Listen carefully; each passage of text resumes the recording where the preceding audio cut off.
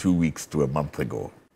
So it is not talking about what was happening after the alliance has been announced. Right. So you would have to wait for a month or so and then do another poll to see what is the reaction of Ghanaians to the alliance. So I think that is the first start. But this poll also tells us something.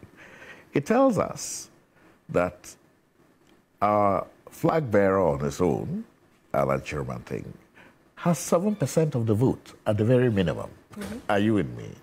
Now, if in coming out and standing on your own, you have 7% of the vote, over the last God knows how many elections, who has ever got 7% of the vote? All the political parties combined could not even get 1%.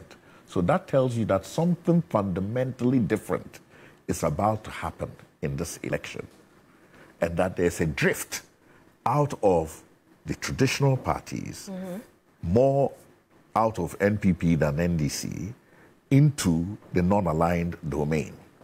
And you can see the numbers as they stand now. What it tells you is that as the election goes on, if this drift continues to happen, then the groups that are not in NDC or MPP will then be the ones that grow the most.